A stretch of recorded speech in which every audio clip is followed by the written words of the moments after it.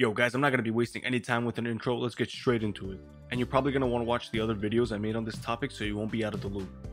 Anyway, as soon as I got off of work, I opened Reddit and I saw a post mentioning a band called Times2 and that EKT could be a track off their album Hi-Fi and Mighty, which was shelved. A song was linked and I immediately listened. Everyone commented saying that the voices are the most similar they've seen.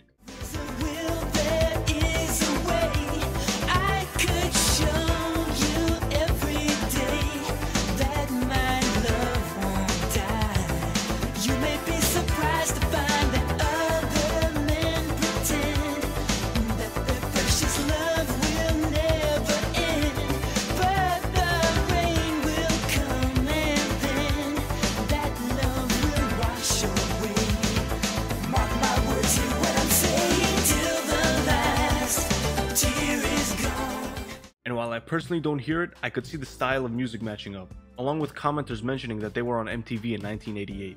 Someone already contacted one of the group members and he stated that it wasn't them but could be one of the writers for a song off their album 3 into 2. Someone tried contacting the lead singer and we're still waiting on his response to LinkedIn.